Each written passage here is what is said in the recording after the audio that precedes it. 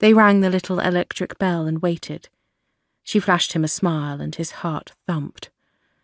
Oh, how she played with his senses, with his mind. It was almost cruel how dearly he wished to take her and kiss her playful smile, to embrace all that energy and colour and life. Yet Roddy's stern face interrupted his flight of fancy. The wrestling match intensified. No, he couldn't do it, couldn't. Love her, yes. Enjoy her, of course.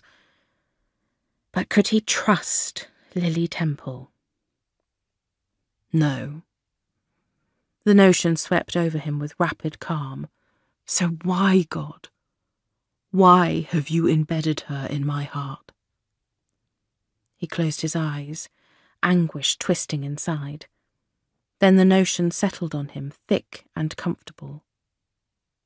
I didn't ask you to trust her. I asked you to trust me. A rush of remorse, then of freedom, swept through his soul.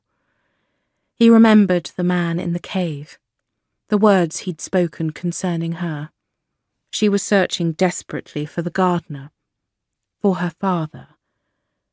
But as the man had pointed out, it was not the earthly one her heart truly sought. Her search was bigger, more significant than that.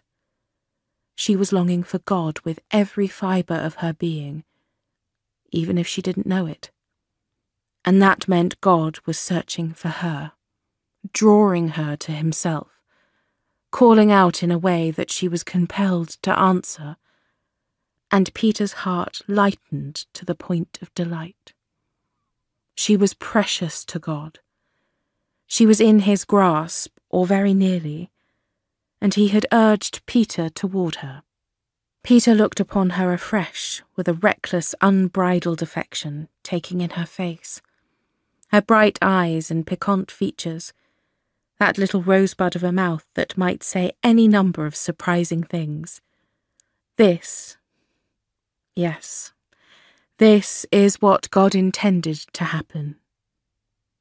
There was no one else like her, not the entire world over.